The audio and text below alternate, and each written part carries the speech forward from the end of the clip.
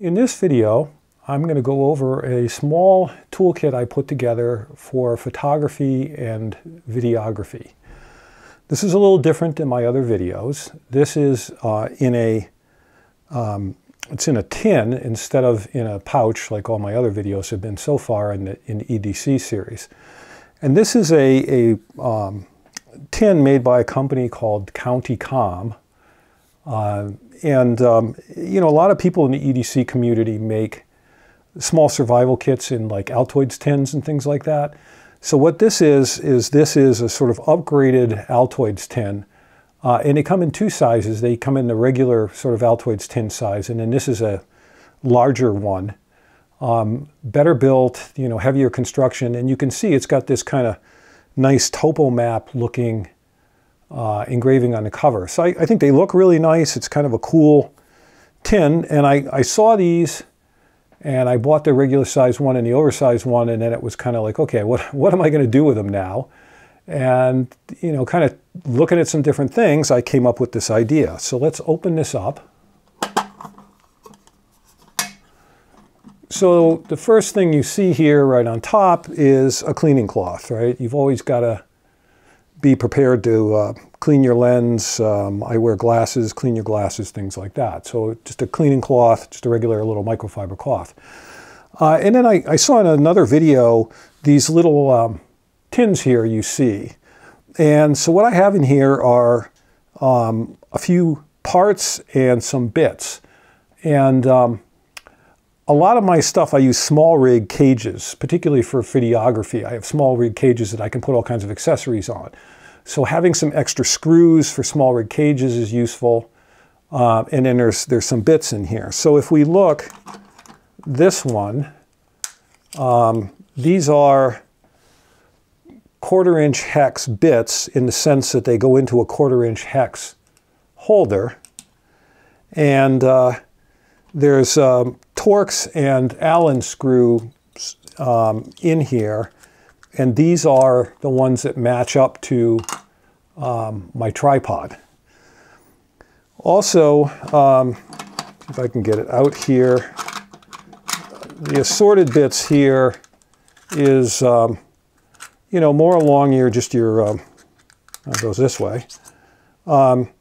Phillips and regular bits, and I think there's a square bit in here too.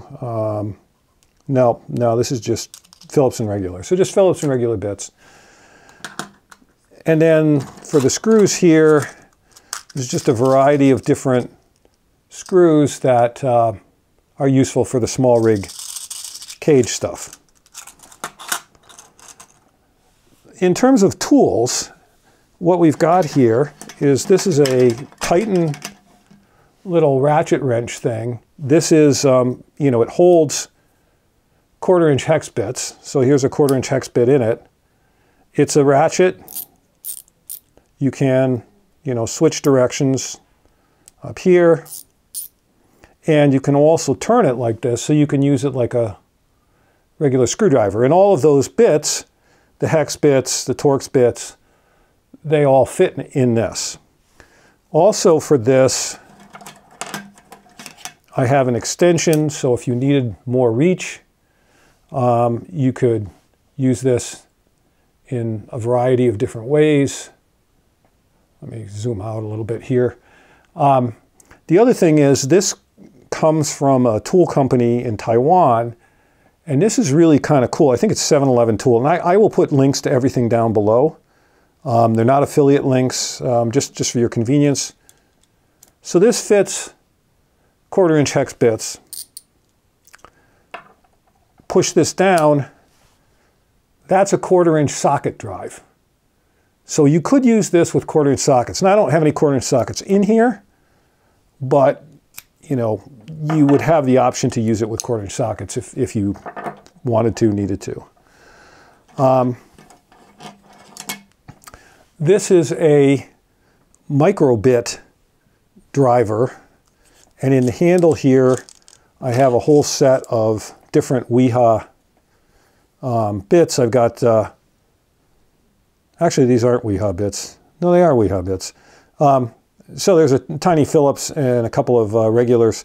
These are great, like if you're you know, something happens to your glasses and you need to work on your glasses. And there's more bits in there. I knew there was more bits in here. So, you know, additional Phillips in regular sizes, so a whole selection of that. And then this is actually an adapter. This is a WEHA adapter. And this goes into, this will fit into the 1/4 inch socket here. And now we'll take those little tiny bits. So if you needed more torque, you could use this with those bits. So, and this is a kind of a no-name, off-brand driver. But the reason I like this is it fits like that. WEHA makes one that looks just like this, and it's just a little bit too long. It does fit in diagonally, but, you know, it's just not a very elegant solution. Then it's nice to have some pliers. So we've got a little Leatherman Style tool. Got pliers. It's got little wire cutters there. There's a pair of scissors in here. You can get out. It's got a little file slash regular screwdriver. There's also a pair of tweezers in here. They're kind of hard to get out. So there's a little pair of tweezers in here. And, you know, this will work as a bottle opener, and you can clip this to something if you want to clip it to something. So, you know, that gives you a few other tools, like if you got a nut stuck or something like that. You know, I'm not going to take apart my camera in the field to any great extent, but the small rig stuff, being able to tighten things up. I wear glasses, my glasses screw up, you know, one of the screws comes loose or something like that. I want to tighten that up. I can fix that with this. And then this is a little hex tool, and this is from Peak Design. And again, this right here is the Allen size that holds the head on my tripod. That's something that you're going to use fairly frequently. You know, I have that same hex size in here, but it's easier to just grab this and do that and just adjust your tripod if you need to do that. And again, that's something that, you know, you might have to do fairly frequently. So that's the little kit. You know, when I go on a photography trip, I'll have a camera bag. It might be a shoulder bag, like if I'm just going to be walking around town. If I'm not hiking a long distance, I use a shoulder bag because you can open the top of the bag, have it hang from your shoulder, and just reach in and grab lenses and camera bodies and exchange stuff very easily and quickly. It's very convenient. If I'm hiking off in the woods somewhere and I'm going on a longer hike, longer walk, then I'm going to use a backpack because it carries easier, it's more secure. But with a backpack, you got to kind of lay it down on the ground and open it up, and it's kind of a pain. So the bag's nicer, you know, if you're just walking a reasonably short distance. The backpack, if it's longer, this would easily fit in either one. I could also drop it in my pocket if I wanted to. It's a little bit heavy. I probably wouldn't do that, but I could. But I could easily put it in the shoulder bag or the backpack. The other thing is, when I go on these trips, a lot of times I will have a hard case that I leave in my car or in my room at the hotel. You know, if you go on a once-in-a-lifetime photography trip, you really don't want to only have one camera body. So I'll bring an extra camera body and I'll have it in that hard case. I'll have some extra lenses and things so that, you know, if something breaks on the trip, it doesn't ruin the trip for me. So this could sit in there as well. But it just gives you a few basic tools. So that's it. If you like this video, please like and subscribe. I have a lot more EDC stuff coming. I just need to get the time to record it. I've got lots of stuff that I've built that I want to record on. I'm also going to do some stuff for RVs. I'm a big RV guy. I'm going to do some stuff about tools, parts for RVs, repair tips, things like that. So that stuff will be coming. Lots of music stuff. I've got a lot of music that I'm working on right now. So, you know, any of that interests you, again, please like and subscribe. And again, I'll have all links to all of this below, not affiliate links.